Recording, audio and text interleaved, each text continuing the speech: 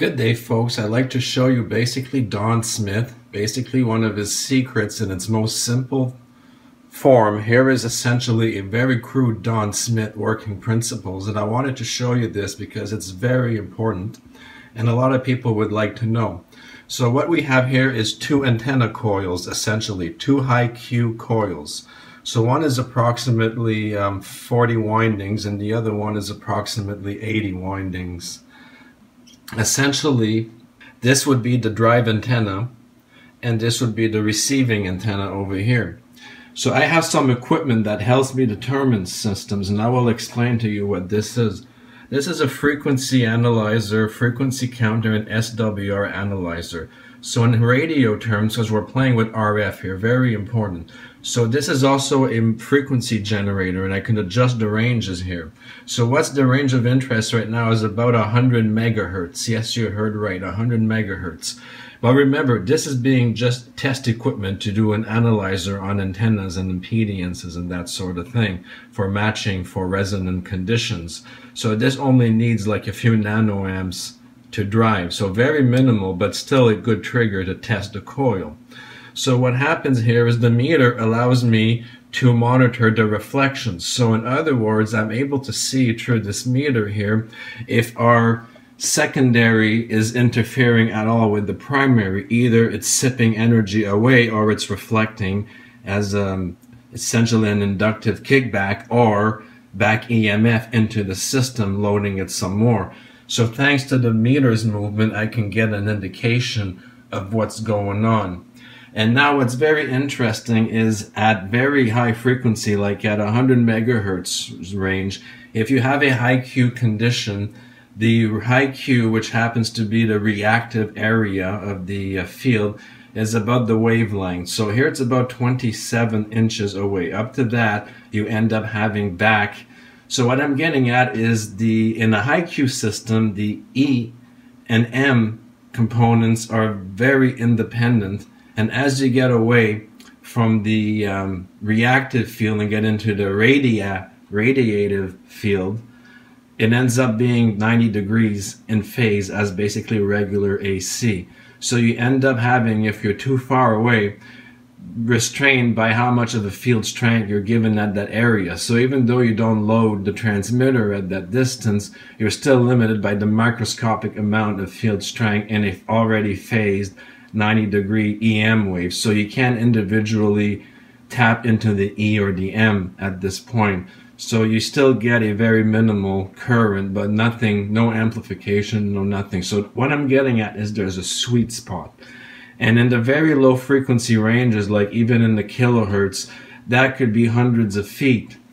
So it's hard to get in that sweet zone, but as you get into the megahertz range, that sweet zone opening is within an inch or so.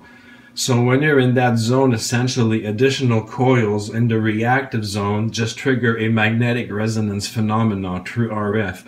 So they are not directly coupled. So what happens here is the E field in this one stays contained and doesn't couple like transformer action into this one here. But this one, through the resonant magnetic field, will generate its own E field independent within its own loop without affecting with the primary E field. So we get a sense of decoupling the EM with RF mechanisms when you're in the reactive field, but only in the reactive field.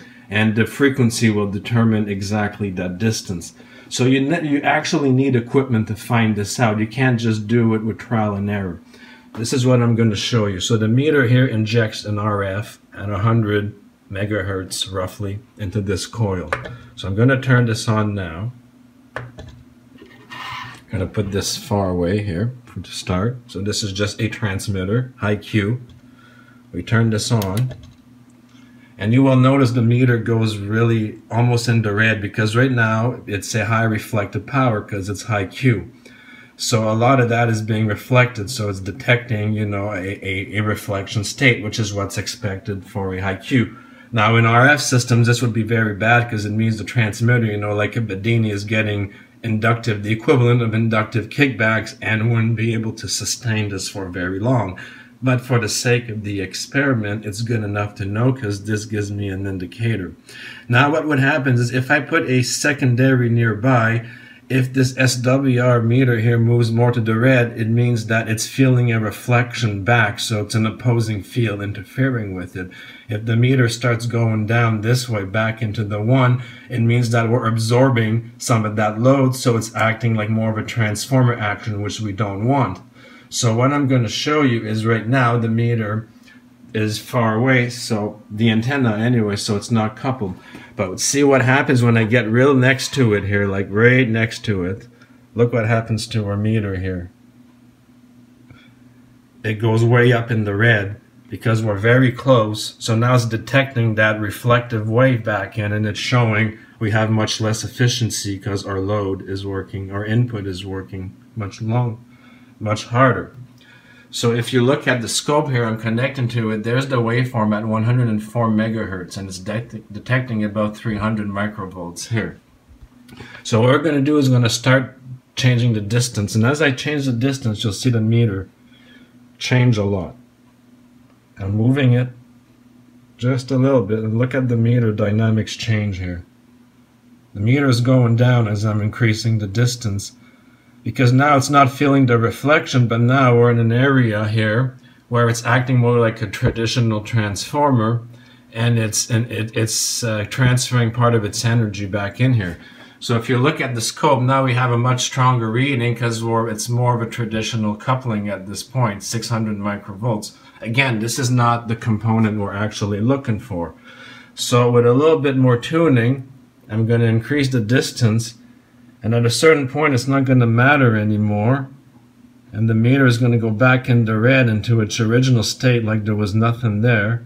See, it's slowly climbing, and I'm bringing up the distance here, slowly climbing. There's going to be a point where it's not going to do it, like, see, now it's not doing anything no more. So this is the sweet spot right here. Now whatever's coming in here, it's going to be a little bit weaker, 340 microvolts for this experiment. But whatever's happening here is completely decoupled now from here.